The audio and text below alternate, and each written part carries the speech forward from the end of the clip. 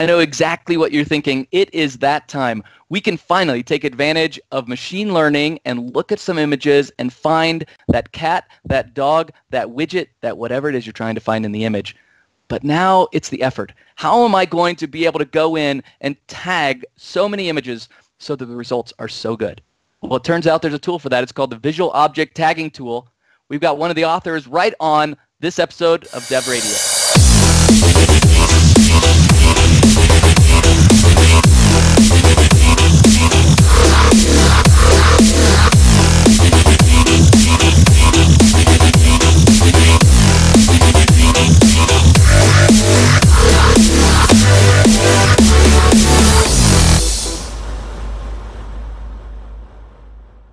Hi, and welcome to the next episode of Microsoft Dev Radio. You're going to like this one. We're talking to Ari. Sabrina, we're all the way to Israel today.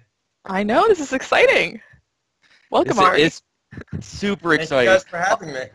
Now, Ari, man, I have liked you ever since we brought you on board. It feels like it's been an eternity, but it hasn't been eternity. You've only been with us, what, a decade? Yeah, something like that. Going on the 5th year, right? Yeah. It's unbelievable. And you and I, we were on the same team. You were here in New York, and then all of a sudden you're over in Israel, and now you're working on what has to be the sweetest tool ever. I'm glad we have this entire show to talk about this tool because there are a lot of people I know that are interested in it, and hey, there's not enough out there really to get people to be like masters of this. So today is Jedi Master Training on this VOTT tool that you are one of the primary authors, maybe the primary author. Absolutely. Well, it's absolutely a team effort. Great work from across the team, but I'm really excited to tell you guys and show you guys what we've been up to here in Israel. All right, cool. All right, before we start talking about the tool or anything like that, tell us who you are so that we can get the whole gist of who Ari is. Perfect. So I'll give a little bit of background. So as you said, I'm based in Israel. I've been here for about almost 2.5 years. Before that, I worked with USDX Microsoft. That's the developer evangelism arm of Microsoft in New York City, working with cloud client developers. And for the past 2 years, I've been here in Israel focusing on partnering with startups to solve their critical challenges. And then we open source these solutions, build out these scalable tools, and travel the world to speak and share the learning. So it's been incredible. In the past year, it's been, I guess, 1.5 years, almost 13 different countries. And it's just been incredible to see, share learnings, and see real-world global impact coming out of such a small country. That's a lot of passport stamps. That's nice. Tell me about it, right? Okay, let's back up. We'll just tell everybody right now this is the visual tagging tool, but let's start with where this problem started, why you had to create an application in the first place to do this, because it seems like something the developer could do on their own, and the truth is they can, right? Absolutely. Well, so the problem comes around essentially object detection. And I'll take a step back, kind of to explain the problem. When we deal with image processing and trying to extract information from image data, there are a couple different ways that we can go about doing this. There's classification, where we try to take a frame of a video or a given image and we try to identify whether there's a given object in it, like a cat in the object. There's localization, where we try to identify exactly not only that there's a cat in the object, but where in the image the cat is, right? And then we have on top of that object detection. Object detection is, let's say we have multiple cats or also dogs or many other animals. It allows us to localize and identify where each of these objects are within a given image or video frame. And when you think about this is traditionally a really, really hard problem. But over the past 2 years, there's been a lot of amazing development and new advancements and new algorithms that have enabled us to do this in production real time. The challenge is to do that, you need large amounts of data. And traditionally, that's been something that's been prohibitive, a very big prohibitive barrier of entry. You'll notice that most times when you see demos of these object detection systems, they're detecting people or cats or dogs or birds, just like we're talking about.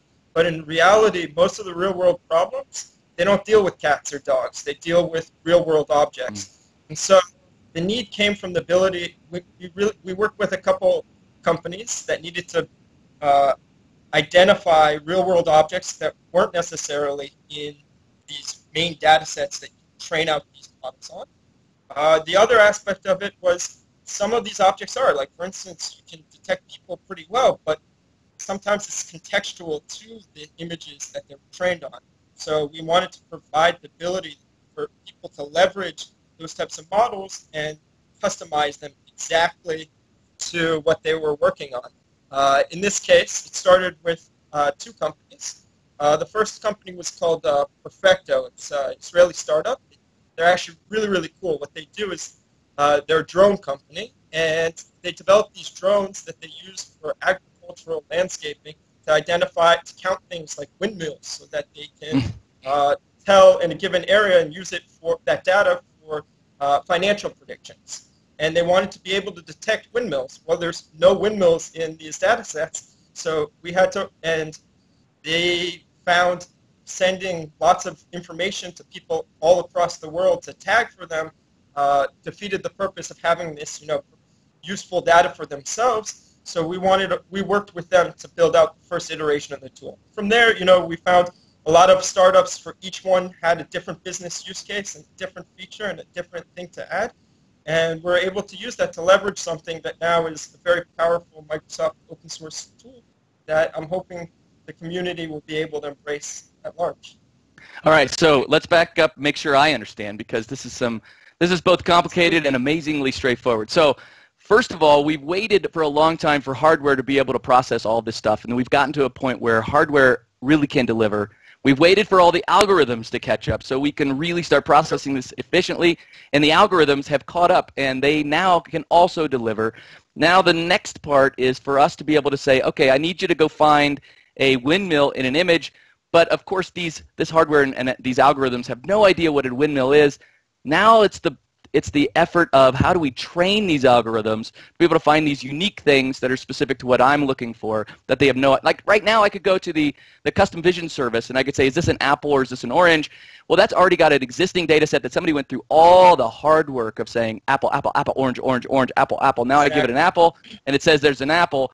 And that's what you're saying. Those are the fun examples, but those aren't the real world examples where I need to find something very specific like a widget that happens to show up inside that image that I have.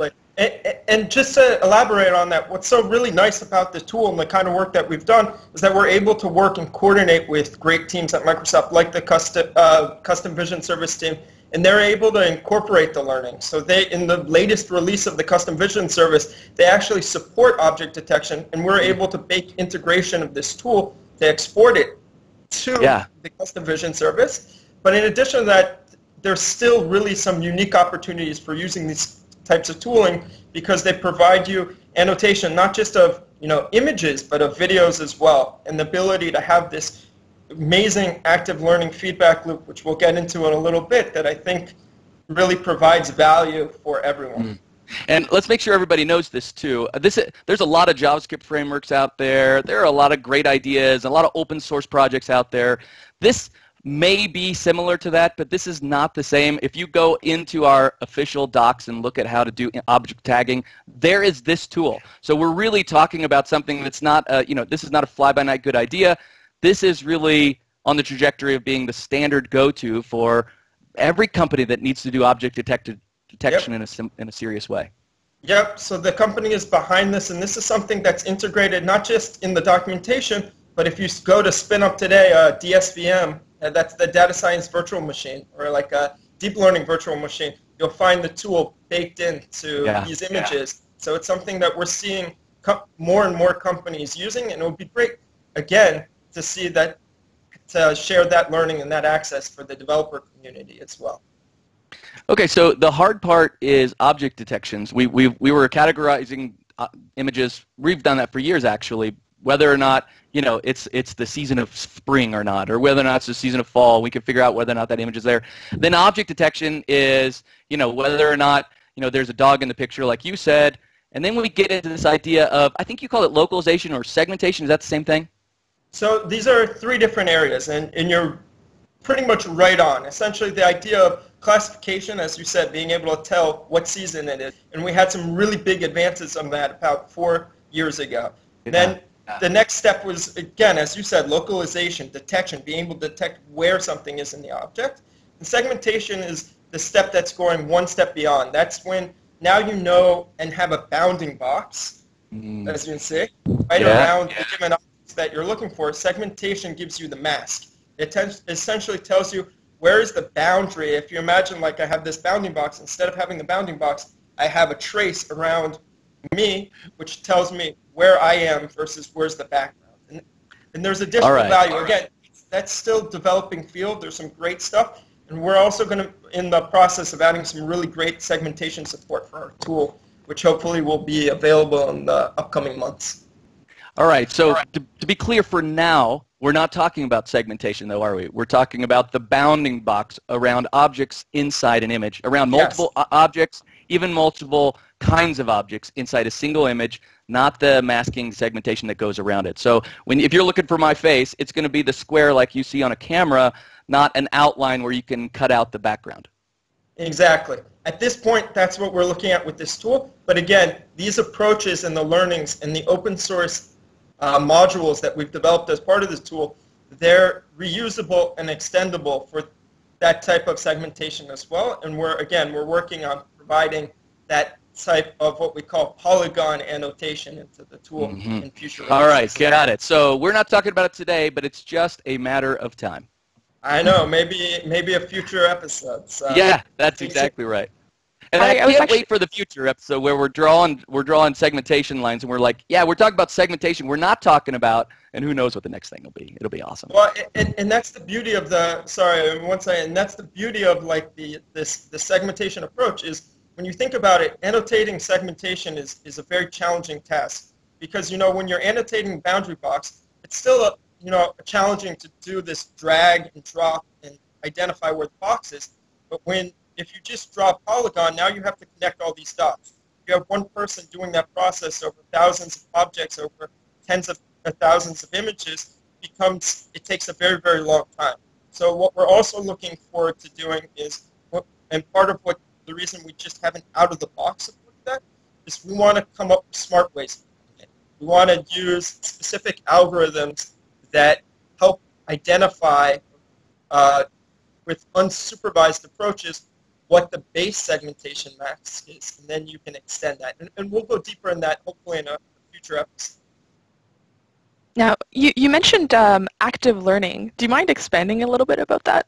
Sure, absolutely. So the idea of active learning is the ability to integrate your model into the tagging flow. And that's in essence the secret sauce, one of the two pieces of secret sauce with what makes our annotation tool unique versus some of the other open source tools on the market. Essentially, when you think about it, if I'm doing this task, and traditionally I would go to use what are called mechanical Turks. Most people might be familiar with the term. For those who aren't, it comes from the Ottoman Empire. They had, in the streets or bazaars, they had these people who would have a machine, and the machine had like an automaton, and you could play chess with what looked like a robot about in the 1600s. But what was really happening is there was a trapdoor underneath the chessboard, and there was a person pulling levers.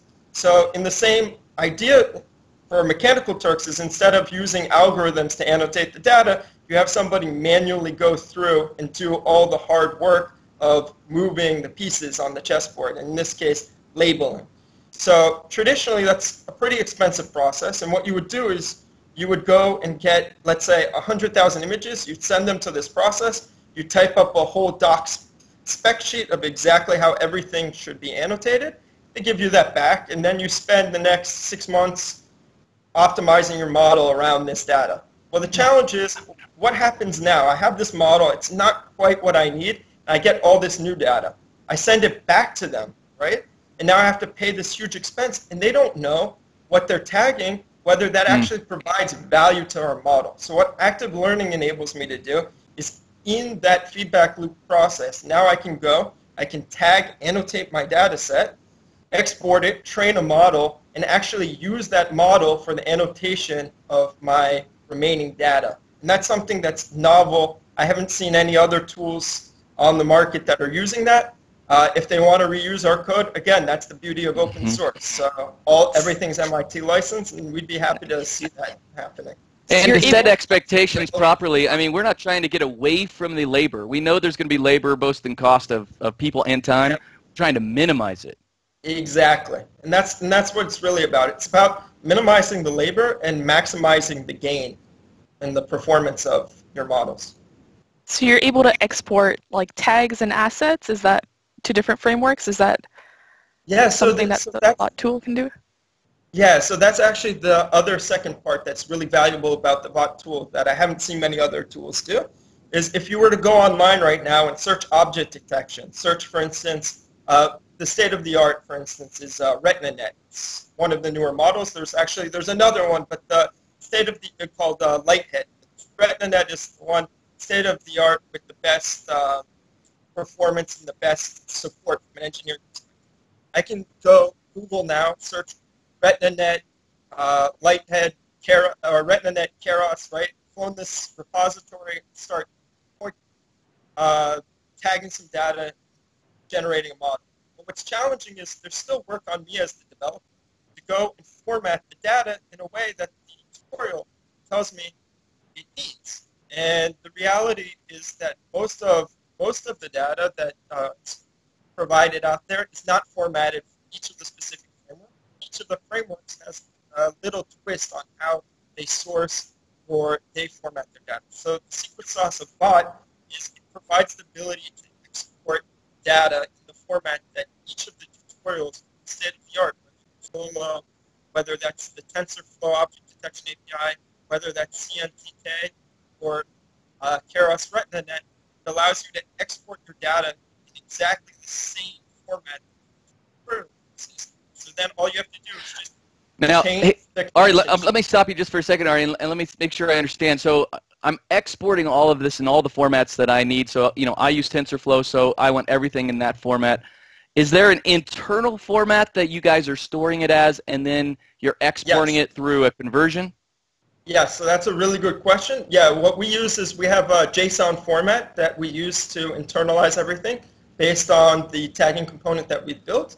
But what's really nice is we've built everything to be scalable. So we built a set of, or modular, that's the better word for this, and we built a set of interfaces that allow you, and we support them for all the main frameworks, but allow you to take this and take our format and convert and export into any format you want. And I'll go in the demo, I'll dive deeper into what those interfaces look like and how if you're using some custom model or the next gen state-of-the-art, how you can leverage this tool. If I am using Tensor or something like that and I already have my format, I already have some data, am I able to go the other way? Am I able to take the existing data I have, put it up into your tool and be able to use it, or is this a one-way conversion? So it's a really good question. There's been a lot of demand for that, and that's something that's on our backlog that we're looking into supporting. Today it's a one-way export. Okay. It almost sounds like there's two tools here. There's like a tagging tool and a conversion tool that somehow could be almost used independently. Absolutely. And again, that's there's aspects of that are in the backlog. We have some other really exciting features in the backlog, like direct integration with Azure Storage and Event Hub, so that you can essentially build a tagging queue and scale each one of these client apps across multiple people. We have we have a web version of the tool that people are working on, because everything that we develop, one of the things we saw when we went to develop this tool, based on the needs of the partners, we saw that there are a couple of tools that existed in Python already, but that you couldn't reuse it. Most of these tagging flows, when we're dealing with Mechanical Turks, run on web. You provide them a web service. And so the challenge is to take this Python tooling and a TK interface, you can't push that into the web. So we purposely engineered things so that it's all in JavaScript, all native JavaScript, and you can take the components of the tool and implement them into any application that they can use. What do you think, Sabrina? I think this is really cool. I mean, I would love an opportunity to play around with this tool. Yeah, seems really great. Maybe you could give us like the baker's tour of this tool and show us on your screen. Absolutely. So here, let me share out my screen.